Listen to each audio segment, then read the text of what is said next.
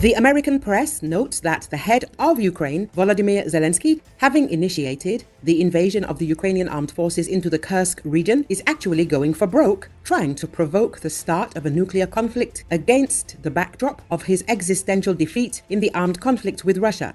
As the Wall Street Journal writes, by invading the Russian region, Ukraine has violated one of the greatest taboos of the atomic age. This is the first in the world stories an instance where a non-nuclear country invades and occupies part of a nuclear power's territory.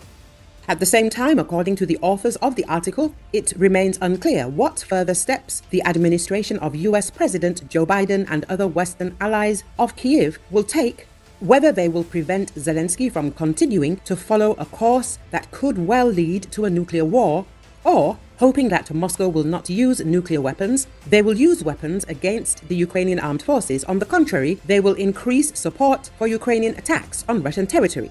The article published in the American newspaper suggests that the West as a whole is still under the illusion that Putin is ready to negotiate peace on any terms, including those that include Ukraine's possible entry into NATO and the EU. The authors of the article believe that the administration of the lame duck Biden is no longer able to influence the decisions of Zelensky, who rejects Washington's advice. The next US president will most likely be forced to develop a new policy in the context of the escalation of the Ukrainian crisis, which Biden was unable to prevent. Russia is amending its doctrine on the use of nuclear weapons as a response to perceived Western involvement in the Ukrainian war. Its Deputy Foreign Minister Sergei Ryabkov was quoted as saying, "The comments came at a time when Russia is battling an incursion into its Kursk region by Ukrainian troops and amid growing attacks on Russian territory by Kyiv using Western weapons." Ryabkov said the decision to change the nuclear doctrine is connected with the escalation course of our Western adversaries. In late August, Ukraine confirmed it had used weapons supplied by the United States in its Kursk incursion.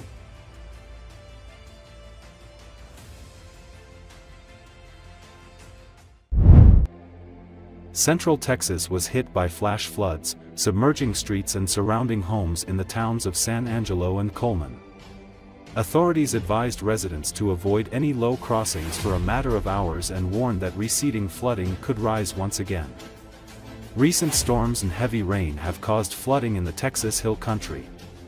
Flooding remains active in Llano County and surrounding areas, although forecasters expect the region to receive some relief from flooding activity. Footage captured by Storm Runner Media shows the Concho River's strong current in Paint Rock. The source told Storyful they filmed the footage from North Jones Avenue, a road that can usually be crossed through the river, but was estimated to be more than 3.5 meters underwater. The National Weather Service said widespread showers were expected to continue. The agency reported low water crossings were flooded throughout west-central Texas and said river flooding was possible. Texas is split into 15 flood planning regions based on water basins, with each region developing a plan to include data about current and potential flood risks and proposed solutions to mitigate risk, said Tressa Olson, state flood planner for the Texas Water Development Board. The state flood plan compiles information from the regional plans to provide an overview of flood risk and recommend mitigation strategies. The Texas Water Development Board must review and revise the flood plan every 5 years. The statewide flood plan also considers the potential impact on a region's resources. David Maidment, Professor Emeritus of Civil Engineering, said in his 40 years of flood response research, he has not seen a flood mitigation plan like Texas. The main reason that it's an impressive plan is that they've treated the whole state with respect to data in a consistent way, and we haven't had that before, Maidment said. But Texas has about 200 counties that are rural in character, and flood planning is pretty expensive, and many of the rural counties just don't do it, so having this statewide flood plan means that there's a greater consciousness of what needs to get done over larger areas.